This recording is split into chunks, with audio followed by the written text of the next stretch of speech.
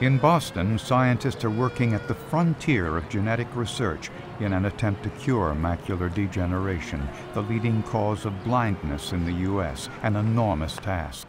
There are about 3 billion nucleotides in the human genome, and just one small mistake is sufficient to cause a problem. And when that problem occurs, it can lead to inherited retinal degeneration.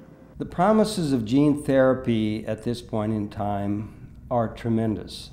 In principle, one can replace a bad gene with a good one. It's easier to replace a gene that's recessive, where you need 2 bad ones in order to produce the disease, and that's where we've had success. The challenge is for genes that are dominant. You need to get rid of the bad guys before the good guys can do their work. Because the source of inherited retinal degeneration is DNA, it makes sense to be able to deliver normal DNA to correct the defect. And hence, gene therapy is going to be a key player in trying to develop novel therapies for these inherited retinal degenerations. An imbalance in the complement system which helps to fight many diseases can cause holes or macs to form in the macula. A protein called CD59 normally helps prevent this from occurring. At Tufts University, they are seeking a way to increase this protein in people with macular degeneration.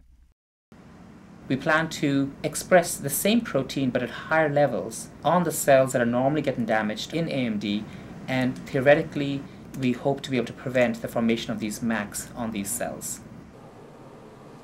When we use gene therapy, we're in fact putting back in a normal version of the gene such that the protein that's produced from that is now normal and allows the cell to revert to a normal, healthy looking or healthy functioning cell.